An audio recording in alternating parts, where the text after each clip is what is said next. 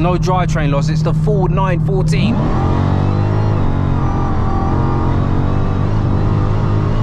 Jesus. You see what I'm trying to say?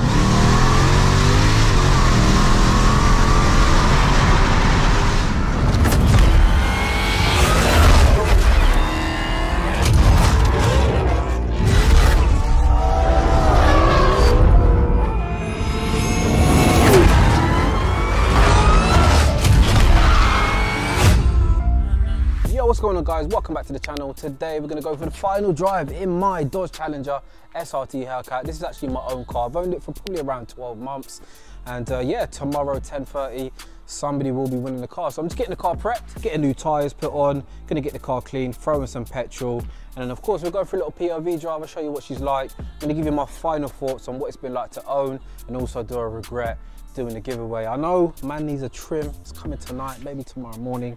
And I'm very, very tired of me training in this sun. It's crazy. So anyway, let's go. Can't slow me down like speed humps. No. Keep up when I speed up. See your future, that's my path. Yeah. See the smoke when I drive past. Yeah. Fast lane, living life fast.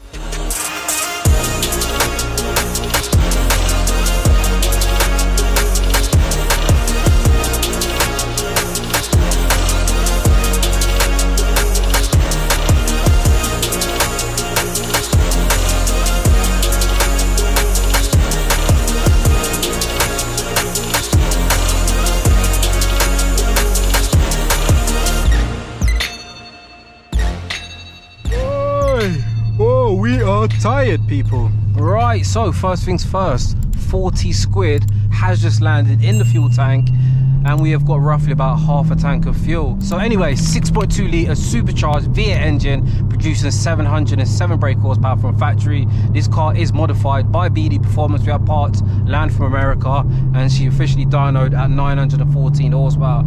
Full Armatrix exhaust system. Just listen, guys, just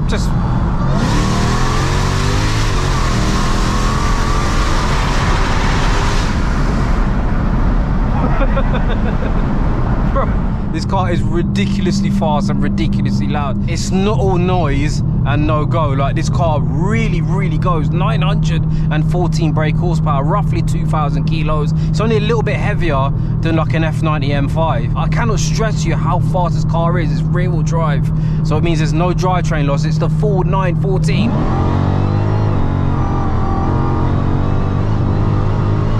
Jesus. You see what I'm trying to say? The speed of this car it truly is breathtaking. You know, when you look at the power to weight, like 2,000 kilos, 914 horsepower, it may be similar to some lower powered cars, but as I've experienced with many cars, you've got power to weight. Yeah, some cars will accelerate nearly as fast as this, but you cannot beat brute power, man. And that's what this car is. It's an American muscle car. It is insane, man. Like, I'm not even trying to gas it up right now. Windows down. Let's just go manual. We obviously got an 8-speed ZF gearbox, same box you'll find in an F90 M5. Just tapping the throttle. What an animal. So what I noticed with this car is it just feels like a naturally aspirated car. Like, you've got that super sensitive, responsive throttle, but you've just got a whole heap of more power. It's not like a turbocharger where you're waiting for a certain RPM. I'm talking about from 1,000 or 2,000 RPM, you've got, look, we're at 3,000. And we've also had gearbox software. My God, the smoke that this car leaves, it's seriously offensive. Not even full throttle, full throttle. Down to second gear.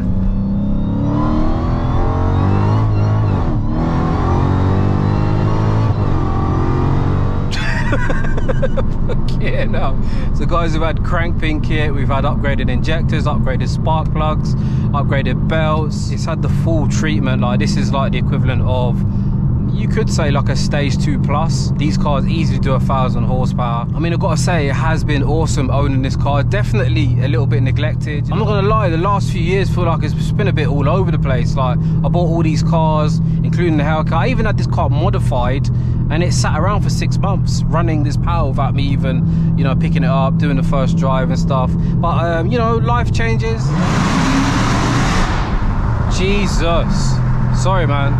Some basic reactions, but let me tell you, this car, there is no car louder than this, I promise you. for a fact, not with the Armatrix Valvetronic decat system. Let me tell you, the way these things handle, like, I'm into rear wheel cars, right? And let me tell you, the way this car, the way you can finesse this car into corners, you'll be very, very surprised. One of the most controllable rear wheelers I've ever driven. I'm not just saying it because it's mine. Like, this car makes me look like a good driver. See, look, everywhere you go, look, we're at the car wash and these guys are going nuts. So, like, it's America. Like, the car just looks, it's ridiculous from the front. Yeah, so I think I'll get the car cleaned and then I'll get back to you guys.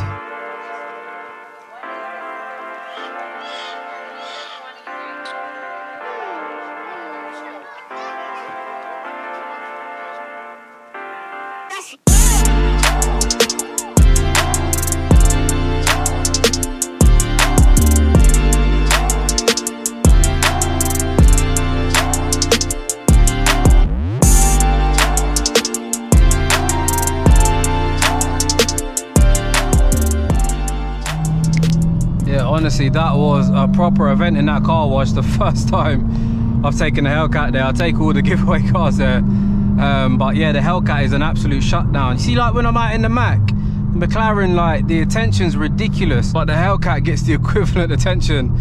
For those of you that are interested, this car cost me around £62,000. You know, insurance plus modifying it, I'm probably in at about 70k in.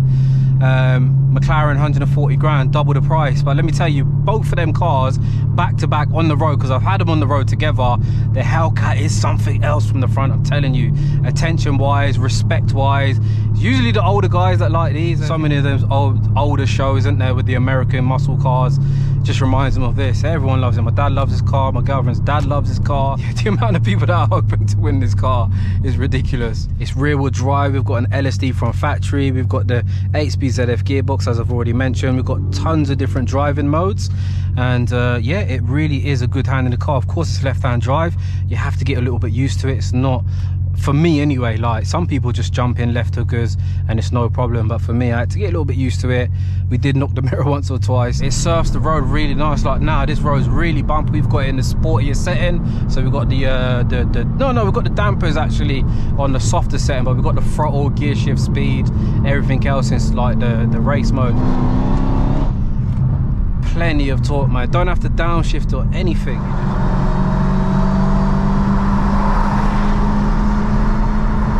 So just some features, if you go to controls, you'll see we've got heated seats, vented seats. So we've basically got air conditioned seats. Makes you feel like you fucking wet yourself, not gonna lie to you. You've got a heated steering wheel.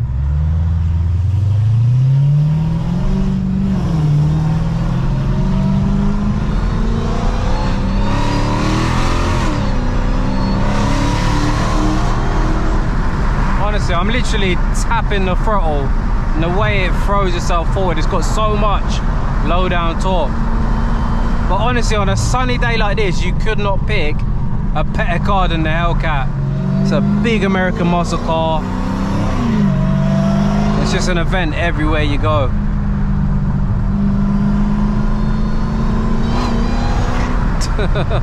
It's weird, it's like the older I'm getting and the less videos I'm doing, the more I'm realizing how much of a fucking hooligan I've been in these videos. Usually I wouldn't give a fuck, like this car is so loud, but I'm thinking about the houses, I'm thinking about people now, like, yo, this is out of order, man.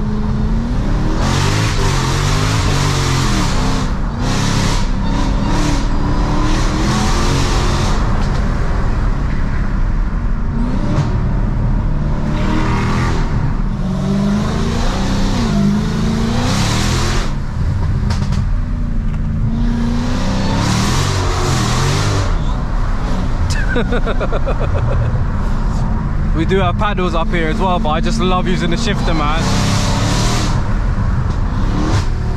Brakes are awesome as well.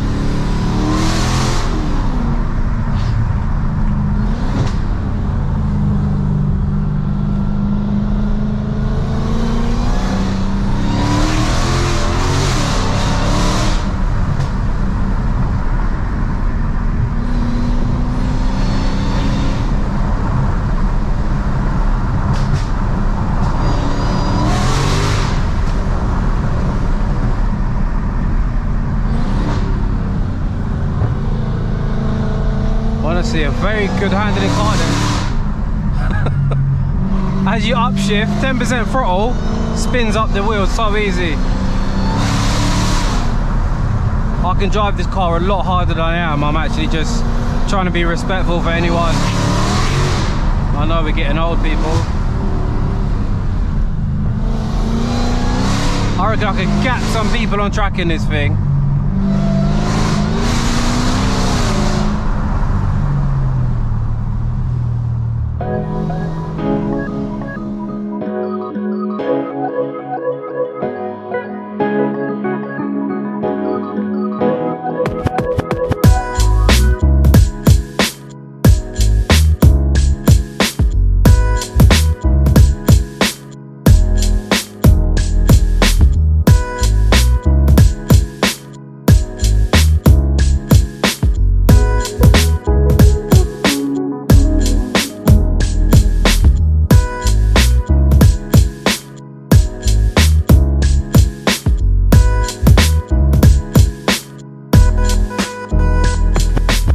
Right, so guys, you join me back at home. I'm not gonna lie to you, I'm very tired. It is stupid o'clock in the morning. It's like, bro, it's nearly 4 o'clock. I'm not gonna lie to you. I had to end this video on it. But yeah, final words on the Hellcat. It's been an event owning this car, something to tick off the bucket list. Like, wow, I've owned a Dodge Challenger SRT Hellcat. I mean, it's just a car that not many people have the balls to go and buy. Obviously, I'm in a position where I've done it for content, but even content creators wouldn't go off and buy a Hellcat. Like, this is the stupid shit I do basically. I just try to be different. And every time I go out in it, it's been an event. Anytime I go to car meets, car shows, anytime I'm on the road, pull up to petrol station, this is a car that demands attention, it demands respect. And everyone around me is going to miss it. My family, like, my god, everyone loves this car. So many people are just like baffled at why I would get rid of it. I tried to make content with 6 cars, it hasn't worked, guys. I don't think I can make content on 6 cars. I think I need to make things a bit more simple, like I did back in the day, like the M4 situation, just doing the mods. And yeah, like bit of a fail really. As I say, I missed the car, but at the same time I now get to start my M140 build. I get to forge the engine, order my turbo kit, and also I am really considering buying like a quadrifoglio or maybe another M3 or an M4. I want a car that I can sort of just book a load of track days. Ultimately I want a Porsche GT3. Do you know what I mean? I want a Porsche GT3. My GTR is ready for collection. She's mint, like ready, like she's so mint that I'm like, bro, do I just get rid of it and buy the Porsche?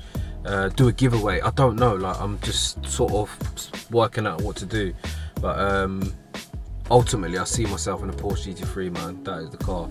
But if I get a quadrifoglio or an M3, that would be a cool car, right? Bro, the quadrifoglio does a 7-minute 32-second Nürburgring lap time. What the F? Imagine you do coilovers like Nitrons or like KWV3s. If there is anyone out there that knows anything about these cars, let me know, man, because there's a few little factory problems that like fuel pump warnings apparently. So I'm just looking into these things. But yeah, you're probably watching this video the same night that I'm doing the giveaway on this car. So tonight, 10:30, somebody will be winning this car for $14.99. I'm also giving away £2,000 cash to go towards, I don't know, insurance, tyres.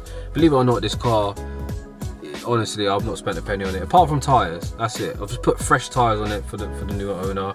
It's in immaculate condition, 7,200 miles on the clock. The exterior is in mint condition. Yeah, it's been very reliable. It's a lot of power. Of course, it's going to drink a little bit of petrol, but not as bad as my M5. So yeah, guys, I'm going to end the video there. As always, if you enjoyed it, hit the thumbs up, subscribe if you're new, and of course, I'll see most of you in the live draw tonight on the LLF Games Facebook, where I will reveal the winner of this car. So yeah, I'll see you guys soon.